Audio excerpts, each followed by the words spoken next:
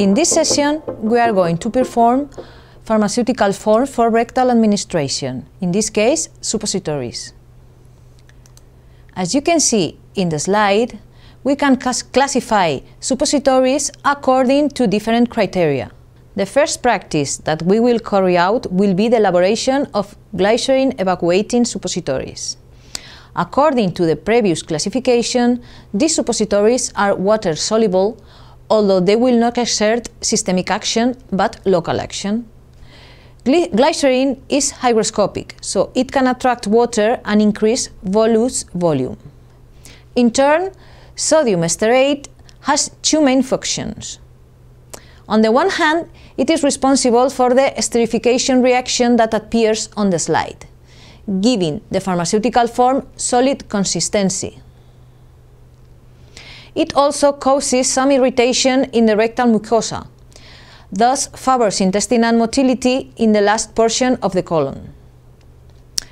For the elaboration of our glycerin suppositories, we will use the formula of the slide. First, the bath should be heated to 95 degrees and then introduce the glycerin. When it is at the required temperature, sodium stearate is added little by little while stirring gently to avoid adding air. The mold must be lubricated with a few drops of liquid paraffin, since the glycerin does not have much retention power and could stick to the mold. When sodium stearate has completely reacted, the final appearance of the liquid should be transparent and a little viscous. We proceed to overfill the mold and after that cooling. If the liquid presents yellowish coloration, it is indicative of the presence of acrolein, a toxic product derived from the excessive heating of glycerin. In this case, we have to discard the obtained product. When the mold reaches room temperature, we will extract the suppositories. Now we have our batch of suppositories ready for use. In practices 2 and 3, we will study how to elaborate suspension types suppositories and the previous calculations once the excipient and the suitable active principle are selected. Usually, suppositories are prepared by pouring the melted mass into molds containing alveoli of suitable shape and size. The preparation of the mass involves the weighting of these constituents, that is, active ingredient and excipients, whose mixture will be dosed in volume, this being the capacity of each cell, so that each suppository must contain an exact dose of the drug. In the formula, the amount of excipient necessary for one suppository is usually not specified, and therefore it has to be calculated previously. For this purpose, we need to know the amount of excipients that is displaced, or in other words, that is replaced by the dose of active principle. This data also depends on the density, so this value is called density factor. And as we have said previously, when it is not known, it has to be calculated previously. If drug and excipient have the same density, the grams of displaced excipients will be the same as those of the added drug, since those grams would occupy exactly the same volume. In the practice, it is known that densities are very different. So the density factor is defined as grams of excipients displaced by 1 gram of active ingredient. In this practice, we will learn how to calculate the density factor of mass styrenium and copper sulfate. To do this, we will carefully follow the steps summarized in the presentation. First, we calculate the average weight of a pure excipient suppository. To do that, we weighed around 16 grams of mass styrenium and melted it in the bath previously heated to 60 degrees.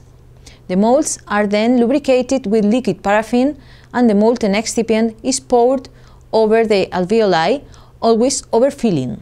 Once the mass is solidified, the excess is removed with a spatula. The suppositories obtained are extracted and weighed. This data is the average weight of excipient suppositories, which we have called B.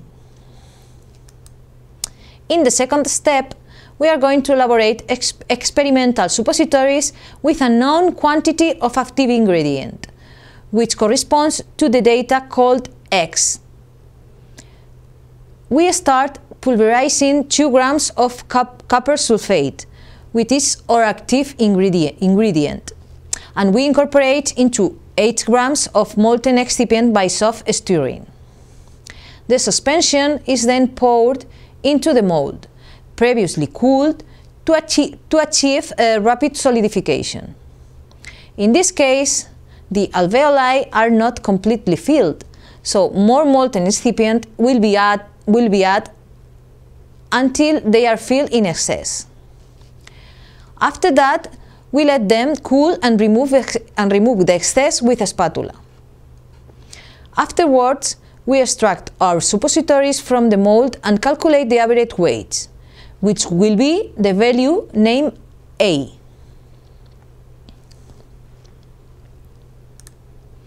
Next, we perform the calculations from the slide. The result shows the density factor corresponding to the suppository made with the active ingredient copper sulfate and using mass styrenium as excipient.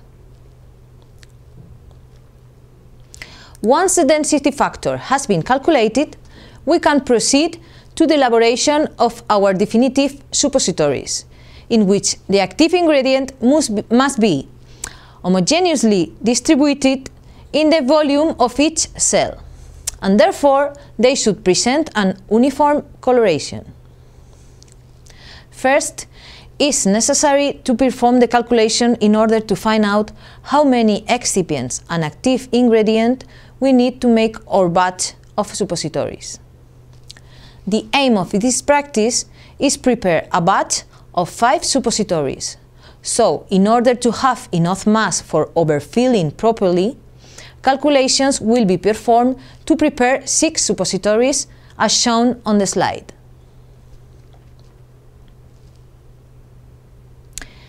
The following video shows the elaboration of the suspension type suppositories. The first step in the preparation of suppositories is the weighting of the components.